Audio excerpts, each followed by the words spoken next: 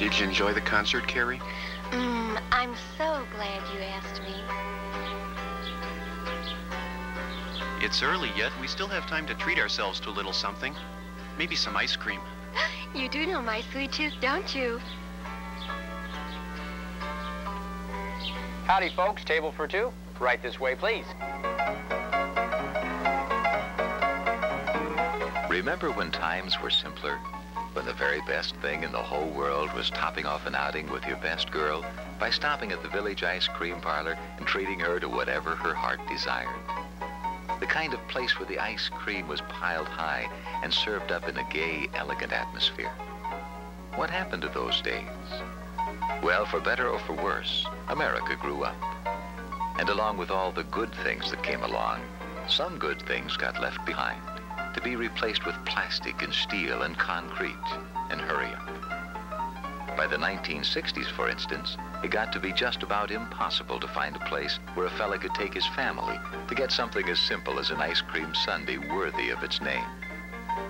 But then came along a very good idea, whose time had come again. Farrell's original ice cream parlor restaurants. Birthday singers, please! Birthday singers! Front noise, drum roll, please. Hey, Kelly, okay. Ladies and gentlemen, can I have your attention, please? Over here we have Kelly. Kelly came in today with all her friends to celebrate her 6th birthday. Can we give her a great big hand, please?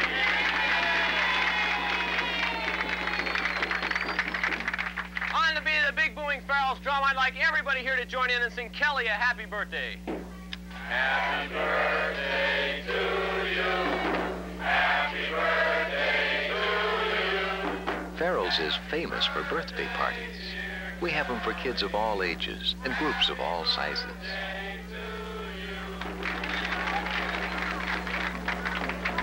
And kids love them because the eating's good, the ice cream is piled high, and most of all, because the festivity and the excitement are just right. Farrell's people are a major reason why it's great to have a Farrell's nearby. Friendly, warm, enthusiastic people who really enjoy making customers happy. And the friendship, the warmth, the enthusiasm that comes through at Farrell's is no accident. We look for young people who show a real interest in people-to-people contact. Folks who are committed to public service and are actively involved in the community at large. Take any 10 Farrell's employees, and the odds are good that you'll find one active in scouting, another doing volunteer work, still another involved in the 4-H clubs, or 2 more who are cheerleaders. The point is, we look for and encourage people who like helping people. I'm not just a soda jerk. I'm a builder of fountain fantasies. And every time I see those smiling birthday faces, I really feel good.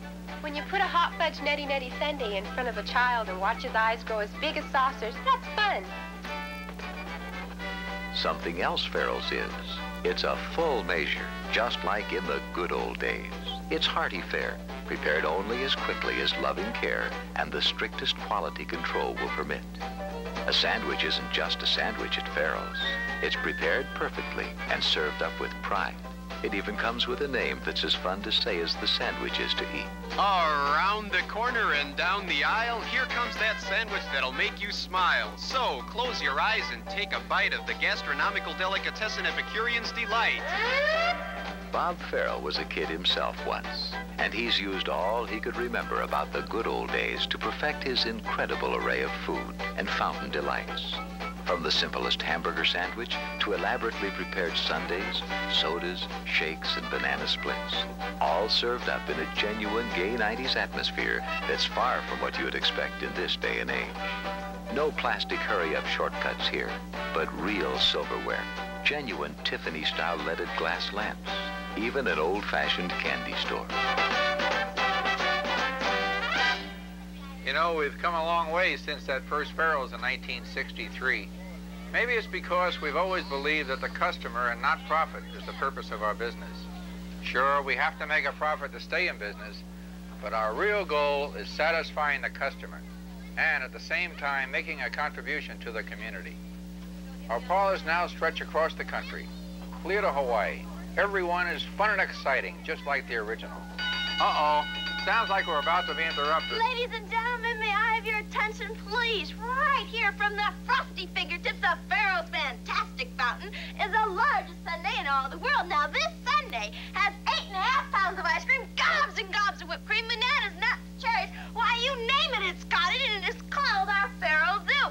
And it is so big that it takes 2 strong men to carry it.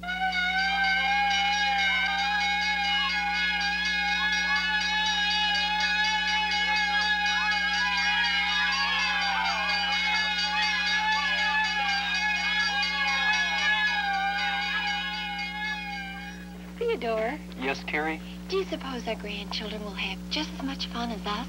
Oh, Carrie, I think life for them will be pretty much the same as it is for us. Good things never change.